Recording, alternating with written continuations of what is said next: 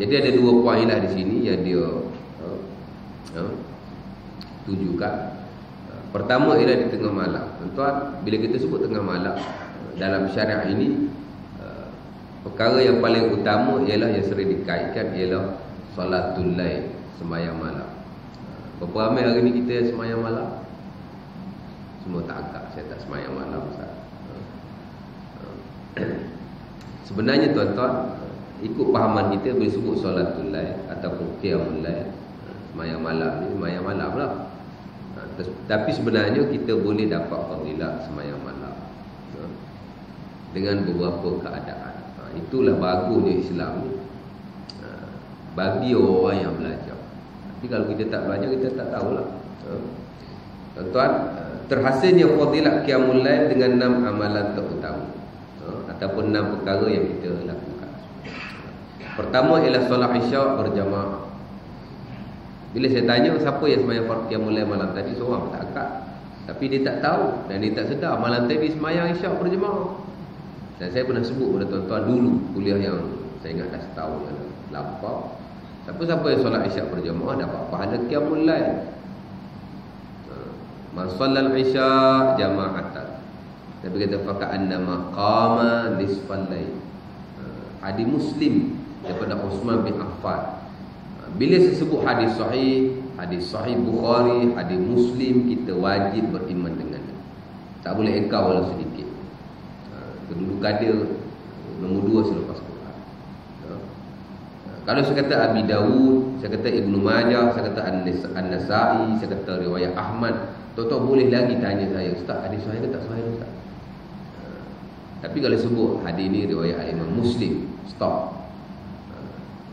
Boleh juga tanya, pasal adalah sikit sangat dalam Bukhari Muslim yang dipertikaikan dari sudut kedudukan sanadnya. Tapi secara pukul rata, bukan 7,000 hadis yang dalam Bukhari, 7,000 hadis ada Muslim, 99.99% adalah sahih.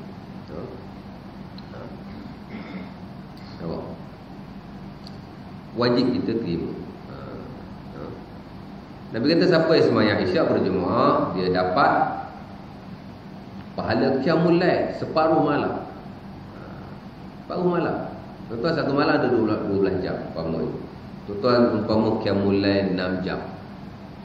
Siapa yang sanggup sembahyang Qiyamullail 6 jam ni? Imam Syafi'i saja. Kita yang bermazhab Syafi'i seorang pun tak mampu buat macam Imam Syafi'i. Malam dia bagi 3, satu untuk solat, satu untuk sembahyang, satu untuk belajar. Kita pun tak boleh buat macam tu. Kita malam untuk tidur, Ustaz. Untuk sembahyang ni main suruh je. Itu pun kalau saya bangun lah. Tidak, saya tak bangun, saya tidur.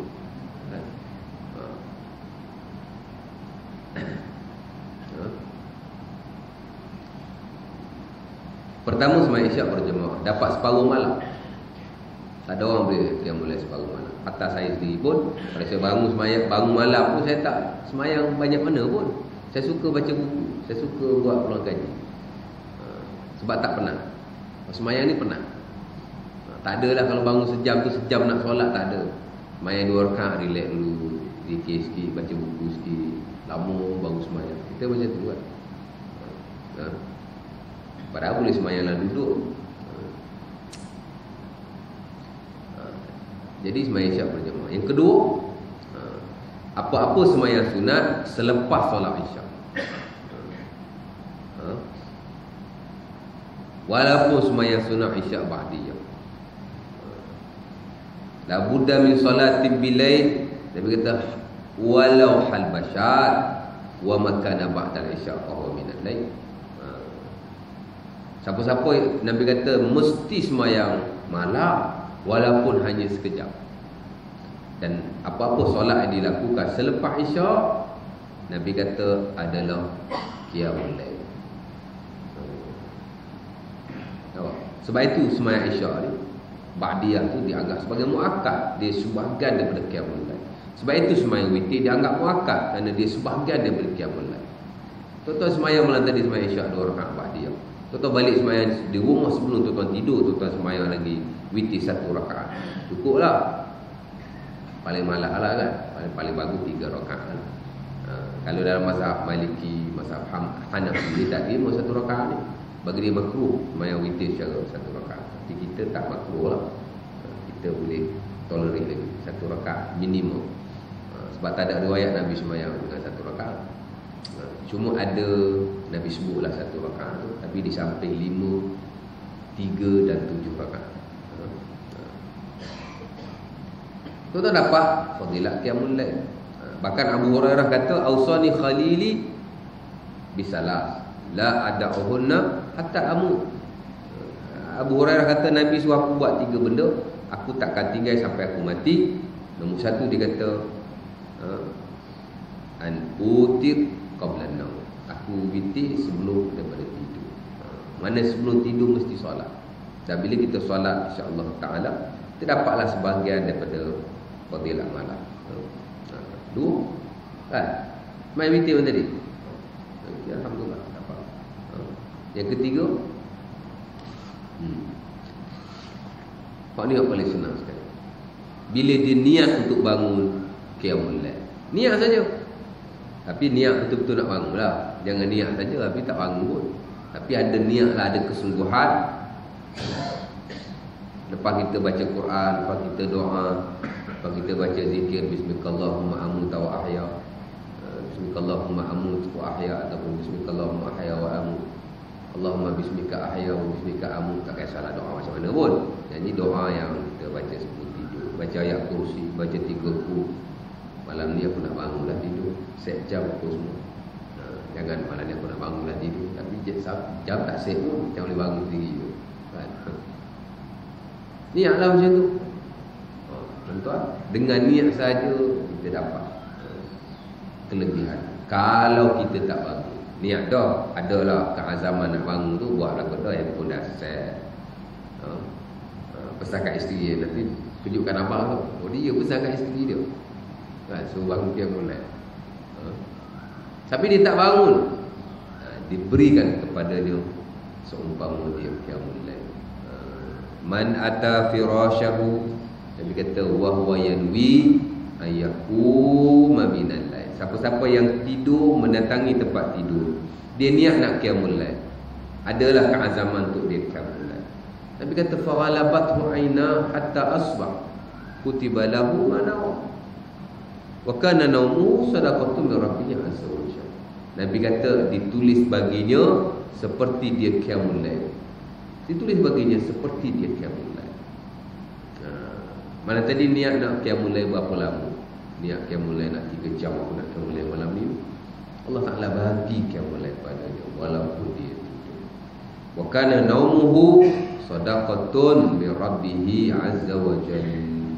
Tidur dia tadi jadi sedekah daripada Allah azza wa jalla.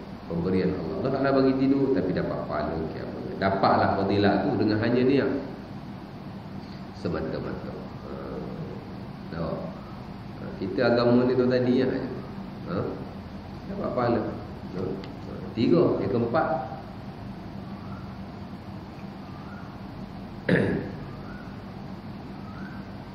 semayang Qiyamullail betul-betul lah.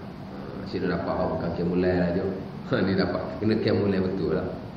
Bangun tidur, wudu, semayang dulu 2 rakaat sekurang-kurangnya. Tak kira lah tuan-tuan nak semayang sunnatul wudu. Kalau tuan-tuan daripada rumah datang ke masjid, tuan-tuan semayang tahiyatul masjid. Ataupun tuan-tuan ingat, oh tadi aku tak semayang isyak ba'diyah, tuan-tuan lah semayang isyak ba'diyah 2 rakaat. Tak kisah apa jenis semayang.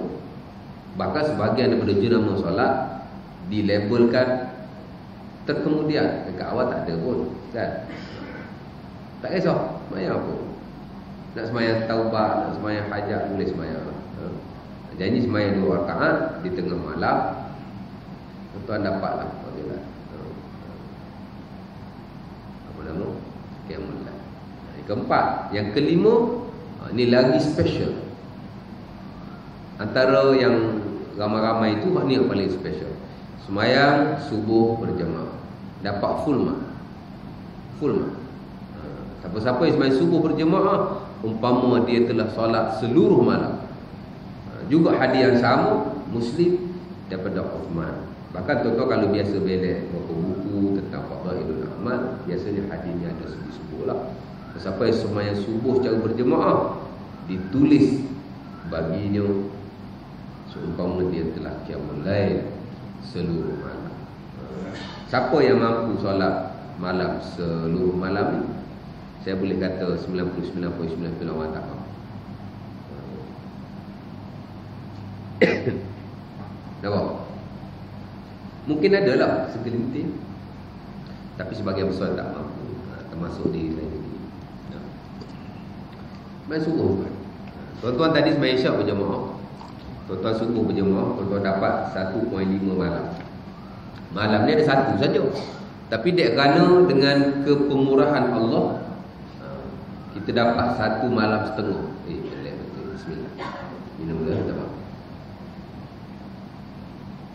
Macam nak batuk aja. Nampak? 5. Alhamdulillah. Dan yang akhir sekali ialah terdapat fadilat Qiyamullail. Tuan-tuan, bila mana tuan-tuan nak bangun, tuan-tuan tak bangun, baru tak ada bagi dah tu. Tapi tuan-tuan boleh qada balik ketika waktu subuh hingga kepada waktu zuhur. Nampak? Bahkan sebagian ulama kata malam tadi kita terlupa nak witir, tak sempat nak witir, tak bangun, tuan-tuan boleh witir selepas daripada subuh. Setelah matahari naik, qada lepas duha, tuan-tuan boleh sembahyang witir pada siang hari. Tapi dengan syarat niat saja witir, tapi sembahyang tak boleh 1 atau 3 rakaat. Tuan-tuan kena mesti sembahyang genap. Sembahyang 2 atau 4 ataupun lebih lah, tak melebihi daripada 12 rakaat. Boleh niat witir, tapi tak boleh sembahyang genap lah. Tak boleh sembahyang ganjil lah. Sebab sembahyang ganjil ni untuk malam saja. Siang tak boleh ganjil. Sebab dah ada ganjil siang yang ada sembahyang maghrib. Dalam satu hari satu malam ni kena ada satu ganjil saja, tak boleh lebih. Naik matahari sembahyang duha 2 rakaat, sembahyang witir 2 rakaat. Boleh. Begitu juga dengan lain-lain amalan. Dalilnya Nabi kata man nama an hizbihi, hadis Bukhari daripada Umar Al-Khattab. Siapa-siapa yang tertidur malam sampai dia terlepas Qiyamullail, tak sempat nak solat, tak sempat nak baca Quran, Nabi kata faqara'ahu ba'da baina subhi wa zuhur faka'annama qara'ahu min al-lail. Dia pun bacalah Quran ataupun dia perbanyakkan solat antara subuh hingga kepada zuhur. Mana kata lepas duha lah, sebab selepas subuh tak ada solat. Dia perbanyakkan baca Quran. Nabi kata faka'annama qara'ahu min al-lail. Kalau dia baca Quran seumpama dia baca di tengah malam. Macam qada lah tuan-tuan. Dapat fadilat juga umpama kita Qiyamullail. Nampak?